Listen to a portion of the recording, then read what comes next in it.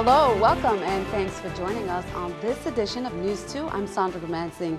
The University of the Virgin Islands is poised to become a leader in renewable energy. In a signing ceremony held today at UVI's St. Thomas campus, the university showed that in spite of budget woes, a solid vision can turn big ideas into reality. News 2's April Knight was on site with details.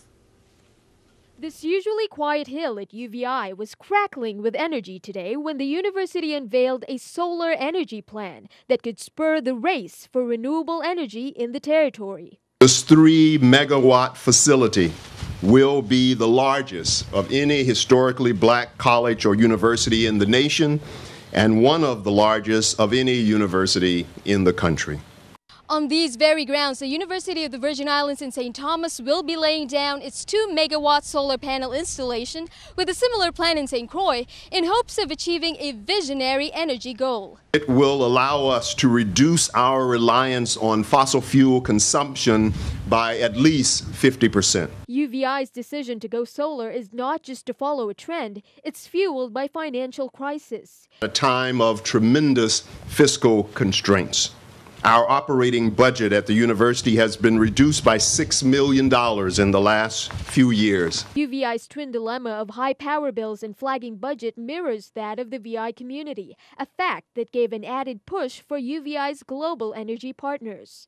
People sometimes have to make a choice between buying food or medicine or paying their energy bills. This can really help the livelihoods and the economy of the Virgin Islands. Universities are ideal locations because they operate like small cities. They have residential settings, commercial settings.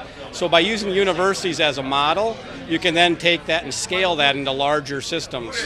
The movers and shakers present for the event seemed equally excited about what the solar project could mean to the community. It's a chance to prepare our students, developing our workforce. A better environment, greater health, and we also save lots of money. Construction is scheduled to begin in as early as 30 days. And by the end of this year, the budget-strapped university might not only save money, but serve as a beacon of energy efficiency for the rest of the territory. April Knight, News 2. Well, according to UVI, the installation of the 3-megawatt solar project is only the beginning and could lead to other green initiatives by university.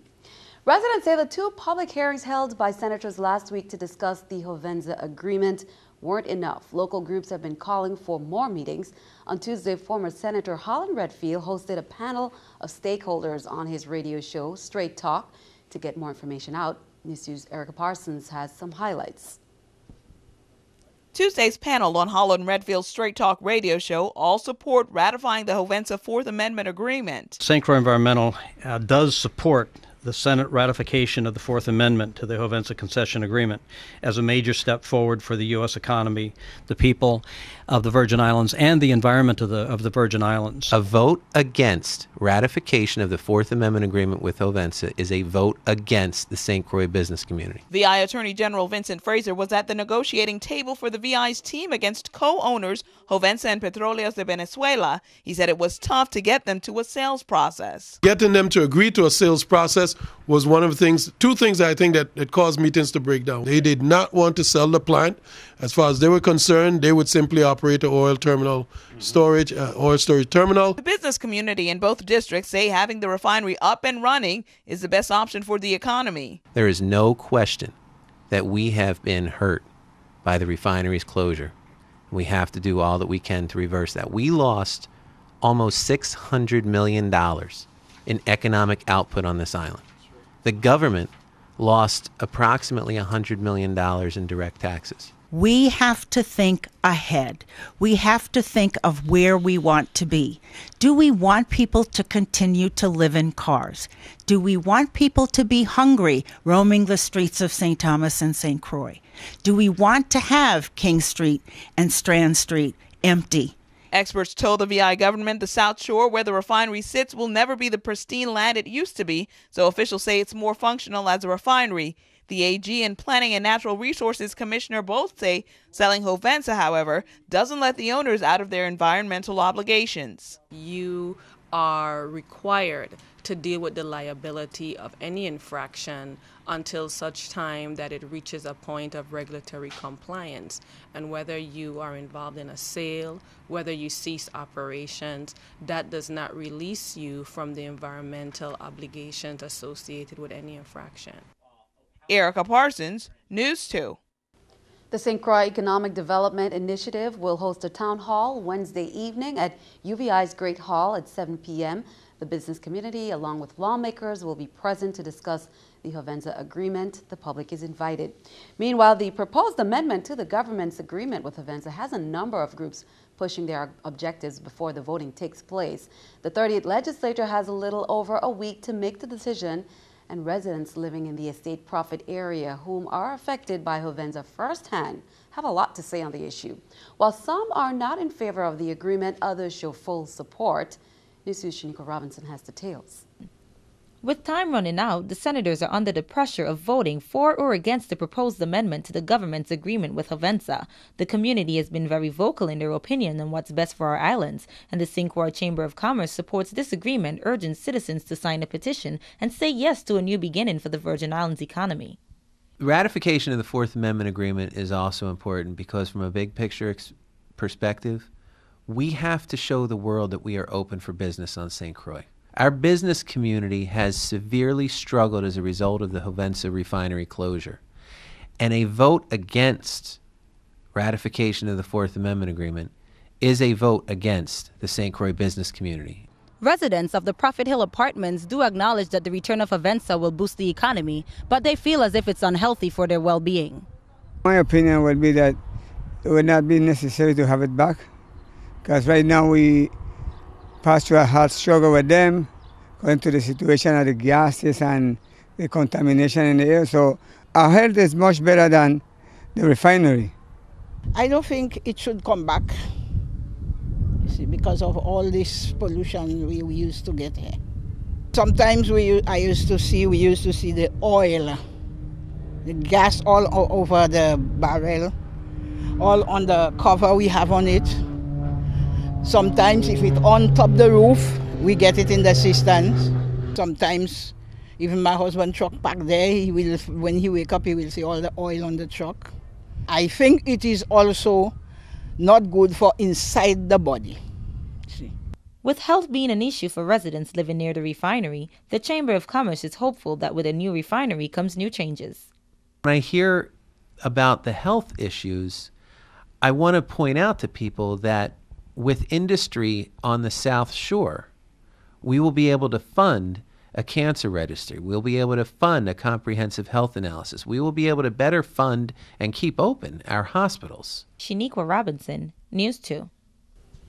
The 30th legislature has until August 7th again to ratify or reject the agreement. The St. Croix senators met Monday to discuss amendments they would like to see implemented, and the full Senate will be meeting Tuesday evening. Be sure to count on News 2 to keep you updated. Well, yesterday on Monday's newscast, we mentioned that the domestic violence detectives on St. Croix issued a wanted poster for a 57-year-old woman by the name of Betty Ann Young. And at about 9:30 p.m., Young turned herself into police custody. According to police, on July 9th, Young called her former boyfriend to fix her vehicle, which he did, but while she was driving the victim home, an argument ensued and Young stabbed him in the back with a fluorescent light bulb. Police are investigating 2 robberies. On July 26, police were dispatched to investigate a robbery. The initial police report stated that 2 suspects were outside the Golden Rock Pharmacy while a female was shopping inside. As she exited the store, the suspects threw her to the ground, took something from her, and fled the area on foot. The female was uncooperative with police, according to officers, and gave no information. However, witnesses said one suspect was Hispanic male with locks, slim, with a light complexion. The second male suspect had a dark complexion and slim build. Also on July 28th at 5:15 p.m., a robbery was reported in Estate Yellow Cedar. VIPD spokesperson Melody Rames has details. The initial police report stated that a man was cutting grass with a weed whacker when he was approached by 2 males with white t-shirts over their faces and dressed in black. One suspect pointed a handgun at the victim, and the second suspect searched his pockets and removed a roll of weed whacker string. The suspects then threatened to injure the victim and then fled the area on foot. No one was injured. These cases have been turned over to the Criminal Investigation Bureau for further investigation, and anyone with any information on these robberies or any other robberies are asked to call detectives at 712-6077, 712-6037, 911, or Crime Stoppers USVI at 1-800-222-TIPS. After their first face-to-face meetings in 3 years, Israeli and Palestinian negotiators are ready to launch formal peace talks. They've given themselves a timeline and agreed to tackle the tough issues that have derailed all their previous attempts at a peace agreement. Danielle Nottingham reports from the State Department. Secretary of State John Kerry and Israeli and Palestinian negotiators emerged from 2 days of talks with a shared goal, a peace deal in 9 months. A viable two-state solution is the only way this conflict can end, and there is not much time to achieve it, and there is no other alternative. The lead negotiators started their day at the White House, where President Obama expressed his support for this effort to end the long-standing conflict. The past 48 hours have laid the groundwork for future talks, with all sides agreeing all issues are on the table, from security to borders to the control of Jerusalem. It's not our intention to argue about the past, but to create solutions and make decisions for the future. Both sides will meet again in the next 2 weeks to launch formal negotiations. Secretary Kerry says he will be the only source on how they are progressing, and he doesn't plan on talking.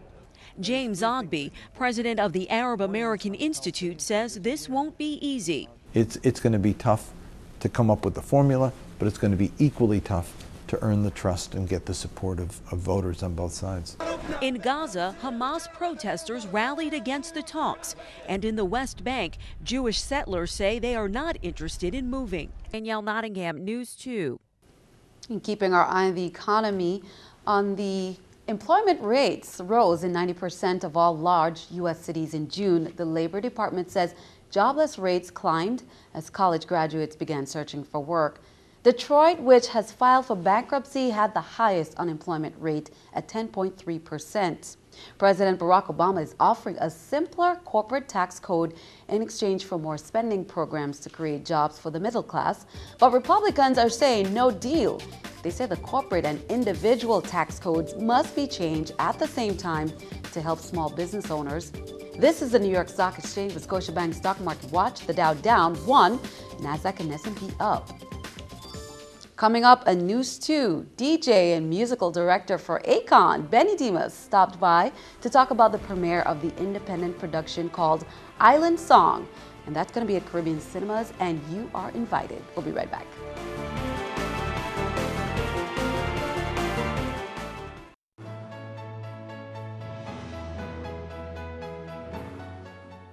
Around 11:05 a.m. this morning, a 32-foot vessel caught on fire at the Christiansted Boardwalk near the Kings Alley.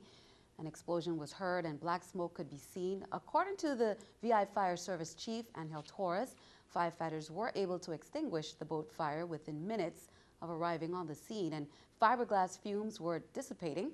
According to reports, one individual is receiving treatment for burns. No other injuries have been reported. Streets in the downtown Christiansted area remained open to pedestrian and vehicular traffic. A Juan Louis Hospital official was fired Monday. Juan F. Louis Vice President of Facilities Management Peter Abrahams was terminated. He told the Daily News in a phone interview that Louis officials said they were cutting out the position and that was it. NEWS2 contacted the interim CEO, Dr. Kendall Griffith's office, and was told he is on leave until August 7th, and there's no statement from his office. Griffith told the Daily News Monday that the decision to let Abrahams go was purely financial. He told them that it is clear we have to make reductions, starting with the executive team. The VI Waste Management Authority is celebrating a win. The agency, along with its contractor, Sanitas Partners, received national recognition for the St. Croix transfer station that opened in May 2012. The transfer station won the 2013 Bronze Excellent Award That's from the Solid Waste Association of North America, or SWANA. SWANA recognizes outstanding solid waste programs and facilities that advance the practice of environmentally and economically sound solid waste management. Waste Management Executive Director May Adams Cornwall said she is extremely proud of the accomplishments. Well, recipients were announced for the Albert A. Sheen and Innovative UVI Scholarships. Virgin Islands scholars Lucas Berry and Biko McMillan of St. Thomas and St. Croix, respectively, were selected as the 2013 Albert A. Sheen Scholars. Berry is an 18-year-old honors student at the Antilles School. McMillan is a 17-year-old honors graduate from the St. Croix Educational Complex. These outstanding individuals were chosen from a total of 102 applicants. Both recipients of the Albert A. Sheen Scholarship will receive $10,000 worth of tuition money. Congratulations. Well, have you heard about the film Island Song that was filmed on St. Croix? Well, you can have the opportunity to see local actors on the big screen, as well as a familiar face on the music scene. We know him as Virgin Islander Benny Demas, who works as the musical director for popular artist Akon since 2003. Benny stopped by to tell us about the premiere of the independent production. Last year, a friend of mine named Isan, he called me up and he told me about his friend, David Massey, the director and producer. He's doing a movie. And Isan mentioned me and told him, you need to go on YouTube and see my friend. His name is Benny Demas, and he has a webisode series called Easy. So David goes online, checks Easy, and he's like, whoa, you know this guy? Like, you can get me to this guy. And Isan is like, yeah, I can call him right now and, you know, we can try him out. He said, man, put me on the phone with this guy. So he calls me and he tells me, I'm about to email you a piece of a script for my film. By the second read, he was like, oh, no, stop. You got it. You got it. Done deal. So here we are. So tell us about the film. I understand that we have a lot of local actors in it as well. Yes, yes. How did it translate to coming back to the Virgin Islands? Well, you know, David, he's worked here in the Virgin Islands before. He's been here before. He's lived here for a long time, doing radio and stuff. And him wanting to do a film in the Virgin Islands was something that he's always wanted to do. You know, so him living in LA, he just thought, okay, we're going to put half of the movie in LA, put the other half here in the islands. And I think David is just like me. My mind frame just keeps telling me all the time that I want to share what I've been able to accomplish with my Virgin Islands people. My character, I should say, is almost like a renegade. He's removed himself from society, from the norm, and his idea of, he's taken on his own form of justice now. You know, he doesn't like dirty politicians, he doesn't like drug dealers or anybody who's into destroying our beautiful island. So for him, he's more taking matters into his own hands. He hired local actors, he hired local production people, and you know, it turned out to be a beautiful thing. And of course, it was much more incentive knowing that once I read for him, he found out that I'm from St. Thomas also. I think that was a really cool thing for him to want to cast someone from the Virgin Islands. And when you hear Mr. George Silcott is in it, and George, he speaks the raw Virgin Islands dialect. So when you hear that, I'm pretty sure the audience will be definitely pleased. Well, we are excited because we get to see a lot of familiar faces and places and accents. And we were talking about the same thing, that not too often we can see this on the big screen. And so it's going to be premiered here. Yeah, it's right here in St. Thomas, Wednesday at 6 p.m. So, you know, for anybody who's coming out, you know, we're going to have our VIP people who's going to enter first. And after that, it's first come, first serve. So I hope everybody can get there by 5:30 and line it up, you know, and make sure you're there. A local actor and radio personality, George Silcott, is among one of the actors. Now, the film shows many sides of the island of St. Croix, aerial and underwater. It also features a lot of local music. David Massey, the film director and co-producer, lived on St. Croix and St. Thomas for 9 years and worked as a DJ at 2 local radio stations in the 1980s. Now, the premiere again is on Wednesday at 6 p.m. at Caribbean Cinemas. The screening is free. Well, stick around. Your News 2 AccuWeather forecast is coming up next.